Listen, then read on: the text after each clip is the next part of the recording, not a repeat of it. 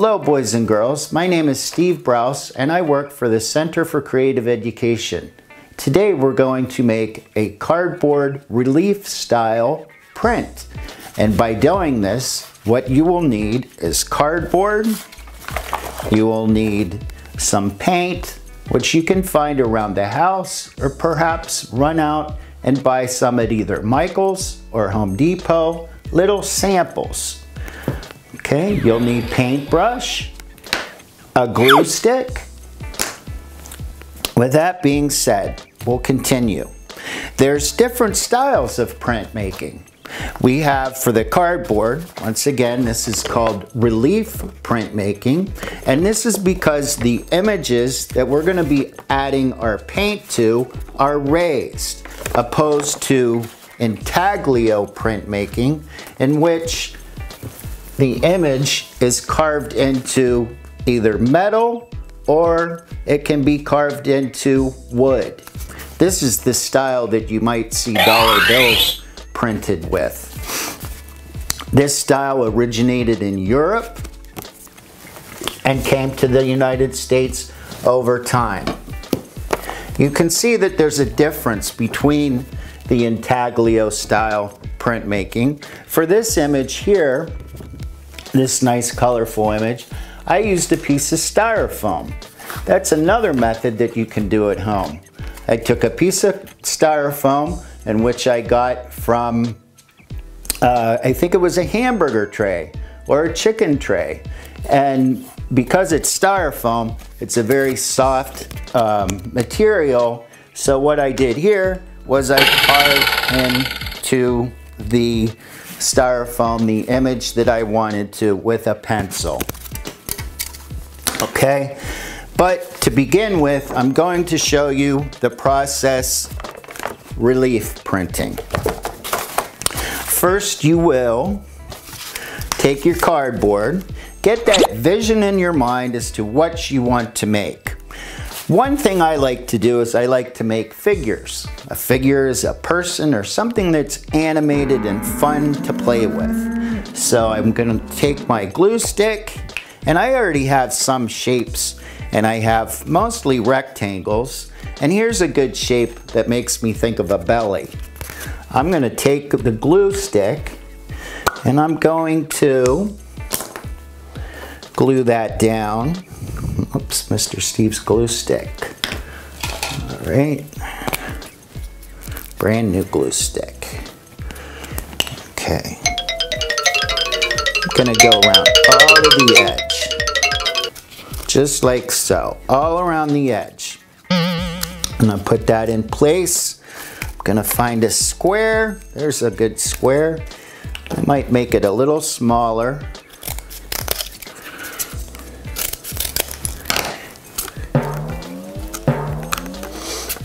Okay, and she's starting. Okay, I have a few more rectangles.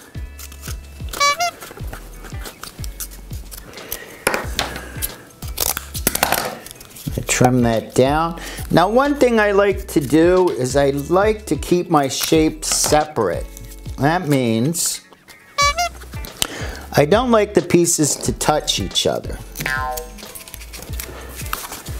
That's in case you want to paint these different colors, then you don't have to worry about the colors running into each other. Okay, and if you want to add something around it, try not to let the cardboard run off the pages. In fact, I'm going to add a border. A border will accentuate the image inside and make it pop out more and make it a little bit more interesting. Okay. I'm going to make that a little shorter. Snap. Okay. So here I have the beginnings. This is the beginnings of my cardboard relief style printmaking. Okay. Now I want to add a little bit more flair to it. And I'm gonna think about a tree, maybe. So when I paint this, I'll probably use green.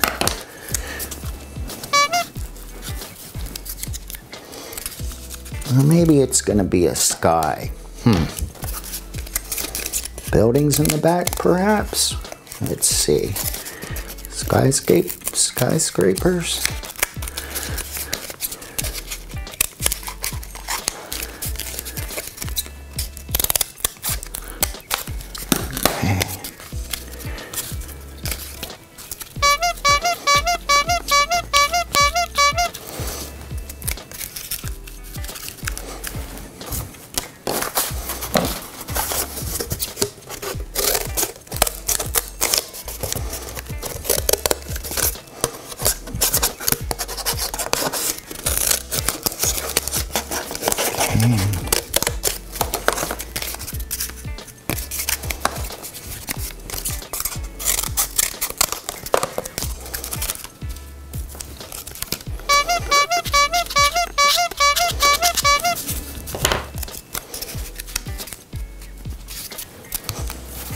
Okay, a little bit more glue.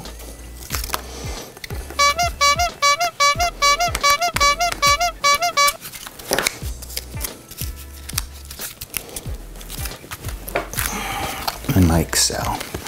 And that is our finished print. Now we're going to add paint to this.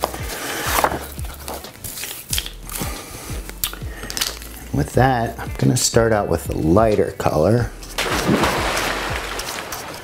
And it's very important that you put lots of paint on here and keep the paint wet. We're not painting the cardboard. We want lots of paint on here so when we make our print, there's some paint on the cardboard and we can use it.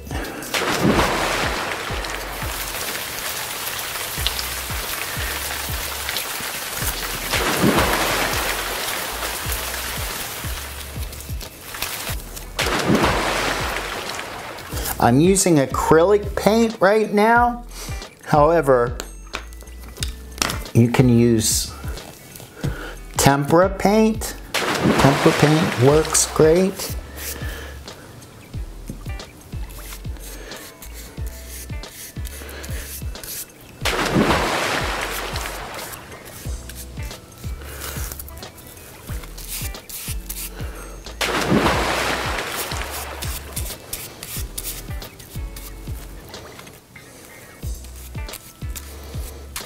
There's a lot of things you can do with cardboard. Cardboard is an artist's best friend. Okay. I see my orange is drying up. So I'm going to put some of that. Add some. Okay. Take my red. Scoop it on. It's okay. This is gonna end up being on the other paper. You'll actually walk away with 2 pieces of art, which is pretty cool. You'll have your cardboard art and you'll have your print. Prints are great. You can make more than one. Prints make great gifts. You can make prints, you can put them on cards and give them away as cards.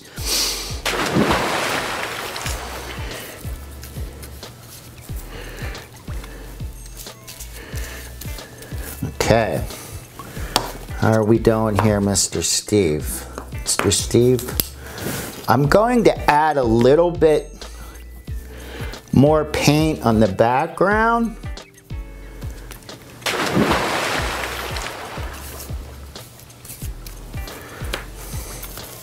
Which you can do, you don't have to, but I think I'm going to add a little bit more, a different color in the background just to make it pop out.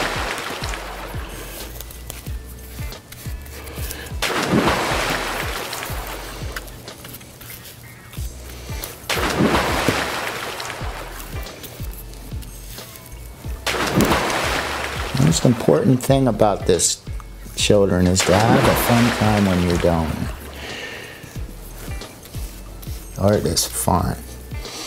Be confident, be happy.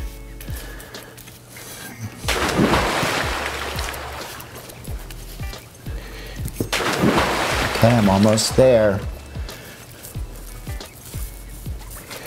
Okay, Mr. Steve's robot with a nice blue sky.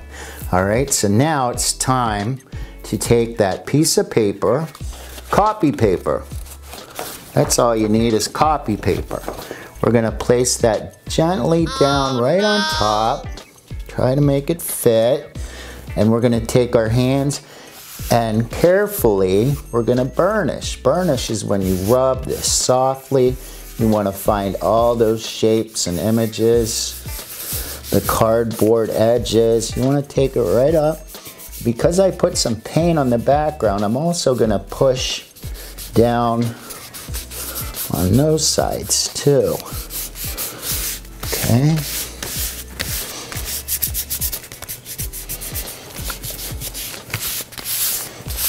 Okay, there we go.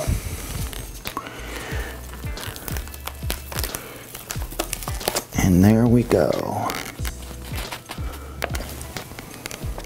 And that is our print. Now it looks kind of sketchy, and you might say, oh, but that's all right. That gives the print, that gives the piece of art character. Okay, so that is called a relief style print. Now, as I showed you in Taglio, we'll set this aside, let this dry, and we'll have this as a piece of art. So, as I said, the intaglio print, which is the style of print where you carve into the material, you can do so with the styrofoam that you can get from meat trays or chicken trays. What I did here was I took the pencil, I carved into the styrofoam, nice and deep valleys, so you don't want the paint to go in there, or if it does, when we push down, we don't want to push quite as hard. It's important to put a lot of paint on here. Not too much, but you want to be able to look at it and see that it's kind of shiny.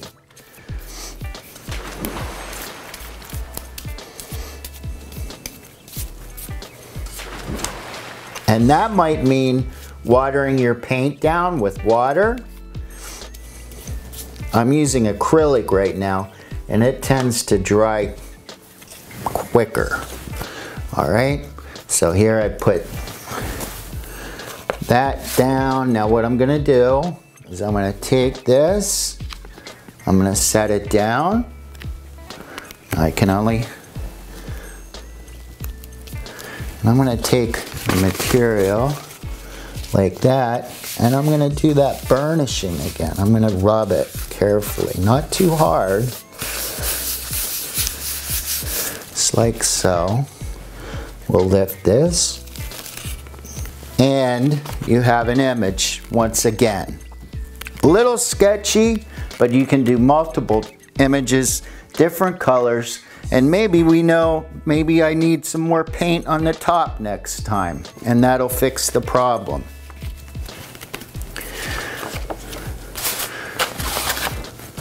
One more style I'd like to share with you is called stencils. Stencils is another form of printmaking that we can do at home. Stencils is how a lot of your t-shirts and different images, maybe on containers or boxes, are made. And with that, it's like you cut into the paper. Okay, I cut an image here. Thought about what I was gonna do, and instead of using a brush, you want to use something like a sponge, and you want to dab it straight up and down, dab. Okay.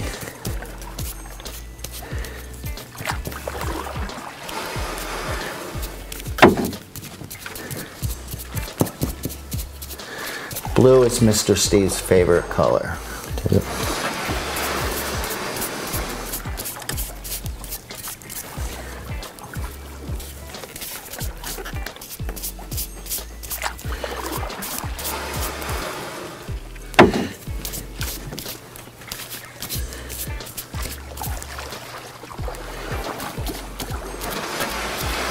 Remember, dabbing motion, up and down.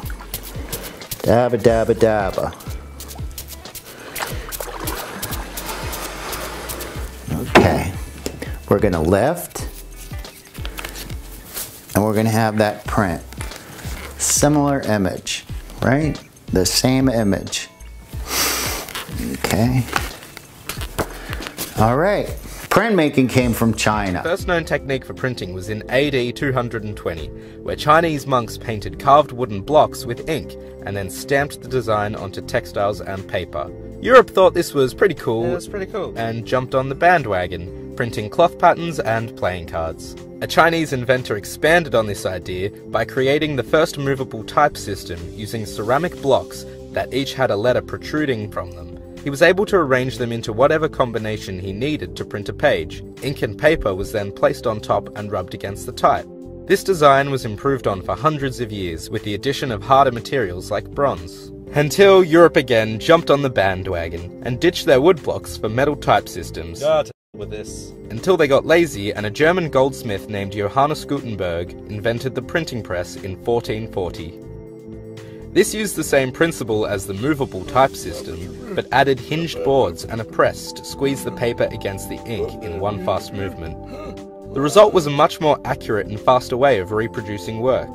The lowered cost of producing books revolutionized printing and ushered in a new age of intelligence. Oh, indubitably. This form of printing evolved to allow the reproduction of images as well, by using different methods of etching a design such as mezzotint, which is the process of roughening a metal plate with a small tool with metal teeth on it. Ink sticks to the small scratches on the metal, and the plate is then passed through a printing press. Other methods of etching included the use of acids and chemicals.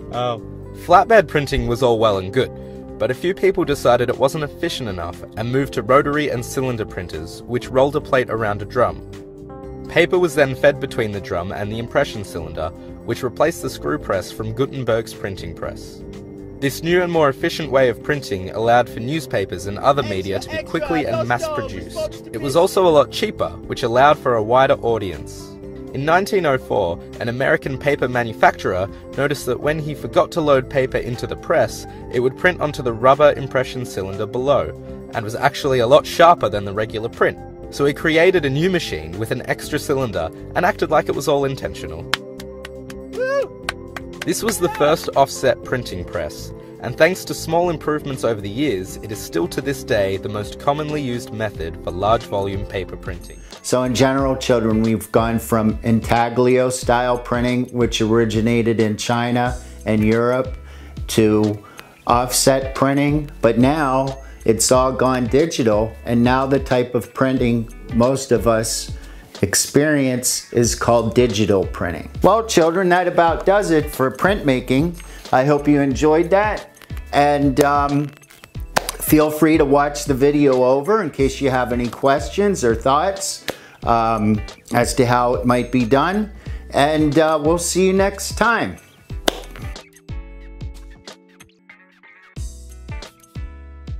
In the beginning, there was... All right, printmaking came from China, actually. Well, you know what? I want to tell them about other kinds of prints. Okay.